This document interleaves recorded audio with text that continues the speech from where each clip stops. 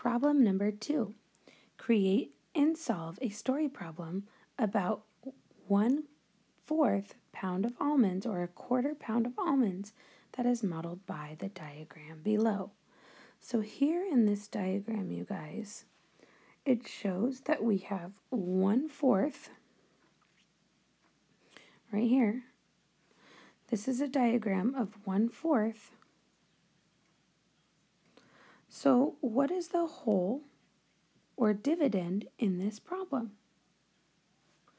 You got it, 1/4. So the whole is 1/4 in this problem. That's what we're going to start with. Remember, when we divide, we start with our whole. 1/4 pound, can't forget to label, pound, 1/4 pounds. Okay, what else can you tell about this tape diagram? Good, you guys. That 1/4 is being cut into or divided by 1, 2. Ooh, I'm going to erase those. I'm going to do my highlighter. 1, 2, 3, 4, 5 parts. So 1/4 is being divided or cut into 5 equal parts. There are 5 boxes there. Okay, so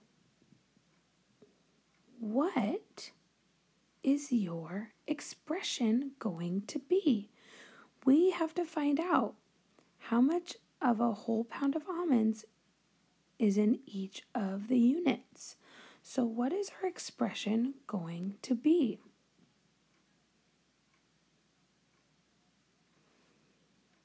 You got it, you guys. It's 1/4. Good job.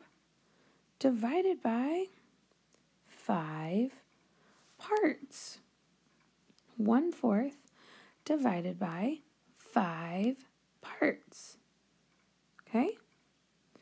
I noticed that some of you were thinking about multiplication here. What multiplication expression would also give us the part that has the question mark? This is the same thing as, what's that multiplication expression? 1/4 times 1/5. Good. So you can use either one of these expressions in order to solve.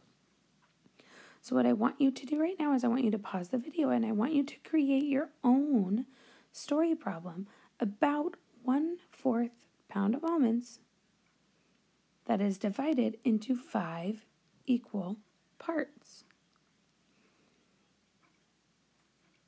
Then you will check your answer and unpause the video. So pause your video, create your problem.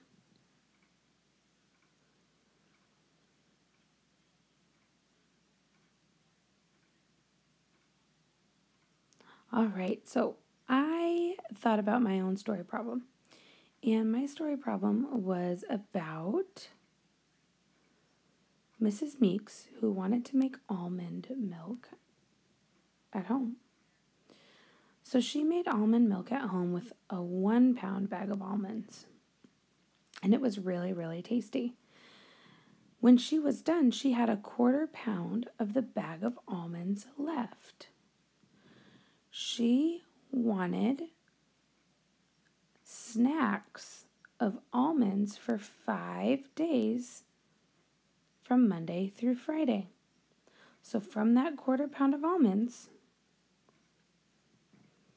she wanted it separated equally into little baggies of almond snacks that she could take to work for each day of the week.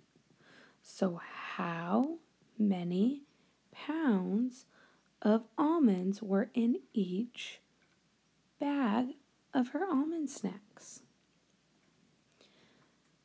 No, that was a long, crazy story. That is just one that came out of the top of my head right now without even really thinking about it. Okay, so I have a 1/4 pound of almonds left, and I want to cut that 1/4 pound of almonds into 5 equal baggies. Okay, so let's solve this. We get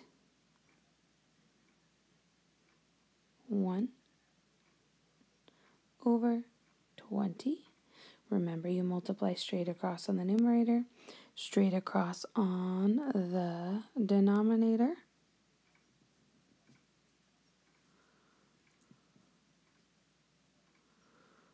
Okay. 1/20th of a pound. 1/20th of a pound. So each snack bag is 1/20th of a pound. So how can we check our work? How can we check our work now? How do I know that this is correct? How do I know that 1/20th of a pound is correct? How can I check my work? Very, very good, you guys. You remembered. You have to multiply the answer and the divisor. The answer and our divisor. So here's our answer, 1/20th of a pound, and we have to multiply the divisor. So 1/20th times 5 is the same thing as 5/20ths, which is the same thing as 1/4. And your answer here should be the whole that you started with. So we are correct.